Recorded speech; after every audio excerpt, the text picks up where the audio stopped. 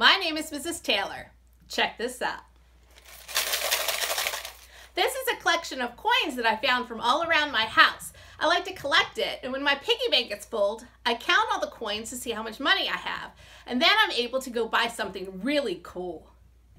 Before I go on vacation, I like to count my coins and turn them into cash. That way, when I go on my trip, I can buy some really cool souvenirs.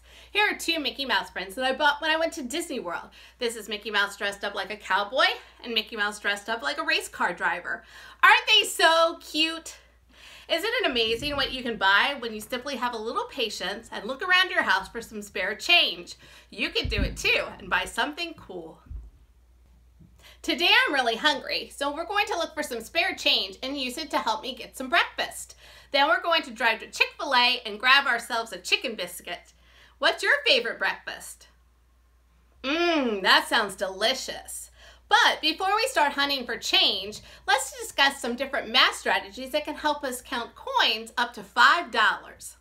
The first thing we need to do when we're learning how to count change is to be able to identify the names of each coin. So here is a reminder of what each coin looks like and how much it's worth. The first picture has the heads and tails of a quarter. That's worth 25 cents a piece. The second one are the heads and tails of a dime, which is worth 10 cents. On the bottom is a nickel, which is worth 5 cents. And finally, the brown one is a penny, which is worth 1 cent. When I'm learning how to count change, I don't want to just count it up in my head. I want to show my work on a piece of paper somehow. So here's strategy number 1, the counting on strategy. I start with a quarter, so I put 25 cents under that coin. Then I'm going to add 25 plus 10, which is the next money amount on my coin. That equals 35. 25 plus 10 equals 35. Then I'm going to add another 5 cents to it because it's a nickel. That's 40. And then finally I have 2 pennies, so I count on by 1. 41 and 42. Our final total is 42 cents. If our first math strategy didn't help you count the coins, then try strategy number 2, the hairy coin strategy. I call it hairy coins because a circle can represent your face, and on top of your head, you have hair. So we call it hairy coins. Each line or hair is worth 5. So how many lines do we see on the quarter? That's right, there are 5 lines. Let's count them by 5 together. 5, 10, 15, 20, 25. That's how much a quarter is. Let's move on to the next coin. It's the dime, which is in the middle of the picture. If a dime is worth 10 cents, how many lines are on a dime? That's right, there's 2 lines on a dime. Let's count them together. 5, 10. That's how much a dime is worth. Next, we have a nickel. Since a nickel is worth 5 cents, we only have to draw 1 line. A nickel is worth 5 cents. You may have noticed that the penny has an X on it. That's because it doesn't have any lines on it. We count them by ones. Unless we have 5 pennies together, we don't need to put lines on the penny. Here's what our first example looks like using the hairy coin strategy. First, put the hairs on each coin. Then, count by 5. 5, 10, 15, 20, 25, 30, 35, 40. We stop at 40, and then we start counting by ones because the pennies don't have hairs on them. 41, 42. Your final amount is 42 cents. Most of you remember how to write 42 cents by writing the number 42 followed by a C with a line through it. The second way that we can write 42 cents is by changing the C with a line through it to a decimal. You put it in front of the number 42. Don't use both the cent sign and the decimal point when you're trying to write 42 cents. Only pick one. There's also a way to write 42 cents using the dollar sign. Write the dollar sign, which is an S with a line through it. Then write down how many dollars there are. This example doesn't have any dollars, so we're going to write a 0. The decimal point comes next. Everything after the decimal point shows the numbers of cents. We have $0 and 42 cents. Since we use the decimal point, we don't have to use the cent sign, which is the C with a line through it. We can only use one of them. Our third strategy for counting money is called the added up strategy. Oh no, I don't remember how much 3/4 equals. So what am I going to do? Well, I remember that 2/4 equals 50 cents. So all I have to do is add 50 cents plus 25 cents, and I get 75 cents. Then I remember, oh, that's right, my teacher told me that 3/4 equals 75 cents, and then I'm able to count the rest faster. Let's finish out this problem by adding it up. Our first group of coins is in red. It's 75 cents, so I wrote that number on the top. My second group of coins is 10, 15, 16.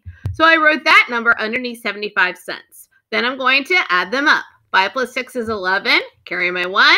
1 plus 7 plus 1 equals 9. So my total is 91 cents.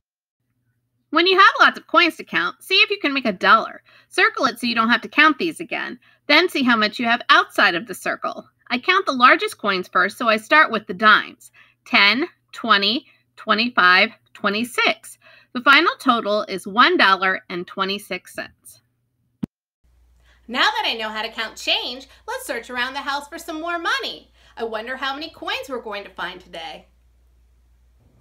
I love it when the weather gets cooler and I have to go find a sweatshirt or jacket to put on. I always find coins in the pockets. Let's see if I find any today. I hear something. I found 4 quarters. How much are 4 quarters? Let's see how much you've learned today. How much money do you see? Pause the video, figure out how much money it is by using one of the math strategies I showed you, and then write down the answer. Unpause the video when you're ready to check your work. If you said that 4 quarters equals $1, then you are correct. Sometimes you can find loose change in the sofa. Let's see if we can find some today. Yes! Number 2, how much money did I find in the sofa? Pause the video, figure it out, and unpause it when you're ready to check your answer. If you said that I found 68 cents in the sofa, then you are correct. You can also write 68 cents using the cent sign. To get rid of the decimal point, write 68 and put the C with a line through it. Either way, you got it correct. When my husband rides in the car with me, he'll sit in the passenger seat. A lot of times he'll carry a lot of spare change in his pockets because he has some left over from the change that he gets from lunch. Well, when he comes to sit in the passenger seat, sometimes his spare change falls out of his pocket into my seat cushions. So let's see if we can find some more money in my seat cushions to add to my collection.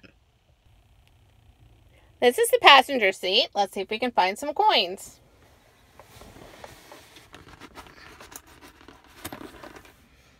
There's some.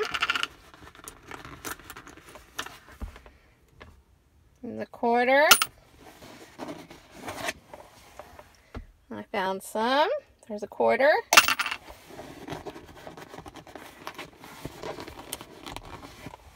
Got some more.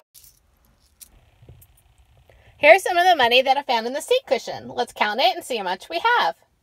How much money did I find in my car? Pause the video and figure it out. If you said that there was $1.72 in the car, then you were correct. Did you notice that there were 4 quarters? Did you circle them just like I did so you had less coins to count? When you counted the leftover change outside of the circle, you counted 72 cents. 25, 35, 45, 50, 55, 60, 65, 70, 71, 72, for a total of $1.72. Of course, the number 1 place in my house to find spare change is right here in my purse. If I dig in there, usually I find tons of change. And today does not disappoint. How much money did I find in my purse? Pause the video and figure it out. If you said that the answer was $2.59, then you are correct. I found 4 quarters, so I circled them to make $1. I found 3 quarters to make 75 cents, and I was really hoping that I could find 25 cents in the leftover change, and I was able to do that.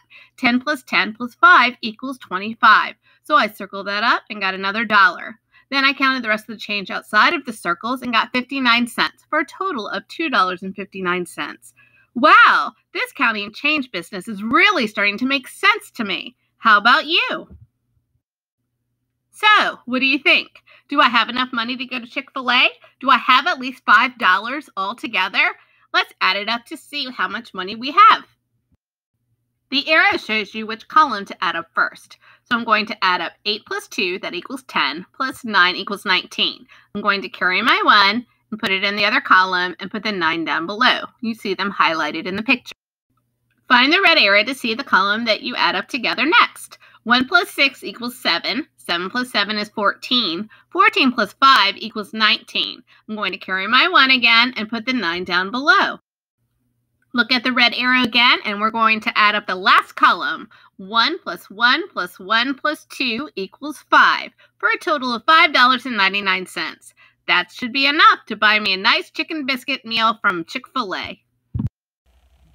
Thanks so much for joining me today as we search for spare coins around my house. And thank you also for helping me count all those coins so that we could get up to $5 and have my special breakfast. If you liked today's video, click the like button. And if you haven't yet subscribed to the channel, click the subscribe button so you don't miss out on a single adventure. Until next time, goodbye.